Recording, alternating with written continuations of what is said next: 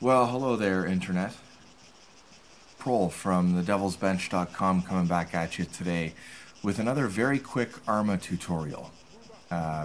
Again, specifically looking at the Zeus game mode, or the Zeus sandbox mode, whatever you want to call it. The awesome thing that the Arma devs gave us. That's what we'll call it for today. And very quickly, just wanted to touch on some things that we do as a group at the Devil's Bench to create layers of immersion. And it touches more specifically on something that I think the Arma devs were trying to allow us to do, and that's to create gaming moments through Zeus. Not necessarily just letting us play God all the time, even though that is fun to just zap guys.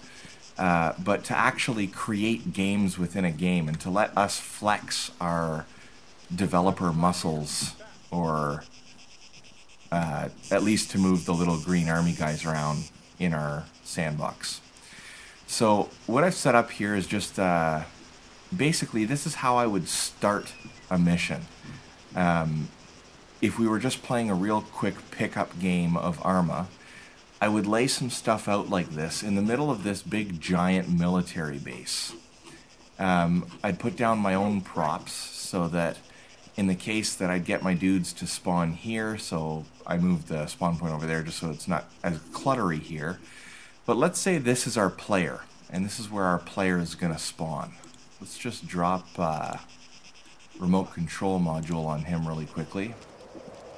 And let's get a look at what he sees. So we know that we're in the middle of this big military base, and I suppose I could have laid this out a little bit better with a little bit more stuff, but I just did it really quick.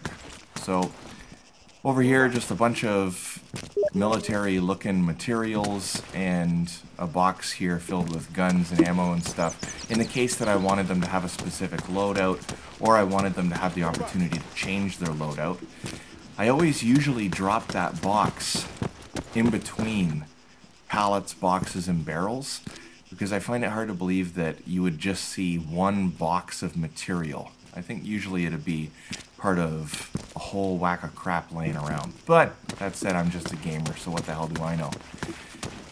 I've closed this area off so that there's really only one place that we can go, and that's into the helicopter. I mean, you could walk 3 kilometers away or wherever you're supposed to, but if I told these guys that they were going to take a helicopter, they're going to get in this helicopter, and the helicopter is going to take them somewhere, there's really only one option for them to go.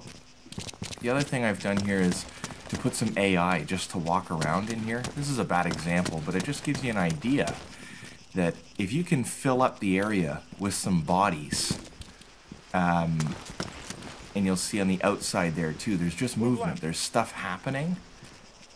So coming back out to the Zeus sandbox mode, you can see it's not a whole lot to set up, but even if it just gives you a little tiny bit of immersion, and that's all we're trying to do, we're trying to create an experience for our gamers so that they're not just playing some random mission. Hopefully it feels more legit and it feels like they can get into it a little bit more. The more they can get into it, I find the more people have fun. And that brings me to my second point here. We're going to take remote control of this officer. You see I've placed him behind this shipping container, so ideally our players don't get too adventurous. You could place him further away if you want. In any case, this is an officer, so you could have the officer do the cool guy walk from around the shipping containers here, and even give your players their instructions or their orders, or tell them what they're trying to achieve by going to meet them as the officer. And then you can voice this officer through TeamSpeak or through direct comms, whatever you're using. And then you can tell them, you know, you've got supplies over there, you can go see those supplies, you can go do whatever you want to do, and then have the officer walk away. It just kind of feels like they're interacting with the game. This thing doesn't pop up on their HUD and just randomly tell them that you have some dude to go kill or something like that. They actually get their orders from what seems like a real live person. And you can take or leave as many of these ideas as you like. The objective here is to branch out the Zeus community, because I feel like this is a tool that I've at least been waiting for as long as going back to maybe the Duke 3D editor, where I felt like this, and I felt like there was an achievable level design and an achievable game design thing where I didn't have to spend hours and hours and hours learning something. The next thing, I guess the last thing that I wanted to touch on here, if you click on the groups and then click on the empty, you'll see that there's all sorts of ready-made checkpoints, camps, outposts, and roadblocks. One of the things I really like doing, let's just, I'll show you. If you take the roadblock under roadblocks, and then you delete the big bunker, because I usually don't find too much of a use for that. You have two kind of concrete barricades here. And what I'll do more often than not, if I want to create a roadblock, is just to drag this stuff and give it enough room here. And then throw some op4 in here under the groups menu. Infantry, sentry. And if they don't know that there's bad guys, or in your case, good guys coming, we'll just give them a very simple patrol here. And you'll see I changed their stance to limited and their combat mode to relaxed. And what that does is it just makes them walk around kind of loosey-goosey, and they don't really care. There you go. There's some Arma jank for you. They just walked right through the concrete. He's about to do it too. Oh, pow! How do you like that? And you hold down Alt and hit right-click, and they'll do a little circuit back and forth, a little patrol. Now, one thing that I really do like to do, and I don't do it every time, so that hopefully it throws the players off a little bit. If I do have a sentry at the roadblock, and let's say our players are approaching from up in yonder direction, they're coming from up there. That's a whole lot of players, by the way, for a Zeus mission, but let's just say that that's how many there are. One thing I will do from the opposite direction is do like kind of a changing of the guard. So I'll set them to relaxed as well, but I'll set them to move up into that position. So if the players elect to come to the top of this mountain to get a better eye on what's going on with this roadblock, or they decide to scout up ahead a little bit, they should see these guys coming. And if they don't, it just it provides that moment of suspense where a lot of times your players are going to see a roadblock and take that roadblock out. They'll just see it and see two guys and know that, hey, we need to take these two guys out to keep moving down the road.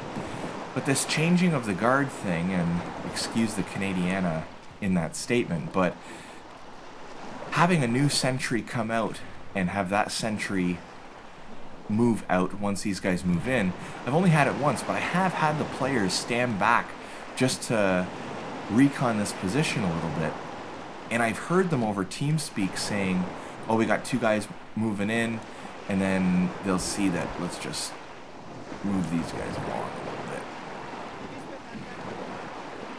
So they'll see these guys moving in, and you'll hear them discussing this over TeamSpeak, and the Arma jank is just allowing this guy to fucking wander way off that way.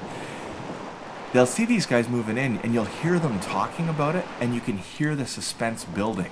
So once these guys move in, these guys start moving out, and you'll hear them start to say, two guys are moving out, where are they going? They're trying to track them, and they're trying to track these guys. It's a little tiny bit of panic. And I guess that's one of the things. I'm no professional DM. I mean, I'm the first one to admit we have DMs in our group that are way better than me. But what I'm trying to pick up on is creating a mission or creating a game, creating the atmosphere that allows your players to be scared by a task that's not insurmountable. So they have to be able to feel like they can take this on, but in the same sense, they have to be worried about the task so that they don't just march in there and wreck shit. Unless you're trying to do a mission where you just want your players to wreck shit. My name's Prol, and I'm from the Devil's Bench. and today we just went over some very, very simple layers of immersion, where we're just trying to create scenarios and games and moments for our players to play through in the Zeus game mode for Arma 3. Thanks for listening. If you like our Arma 3 tutorials, go ahead and subscribe, because we're cranking out more of them.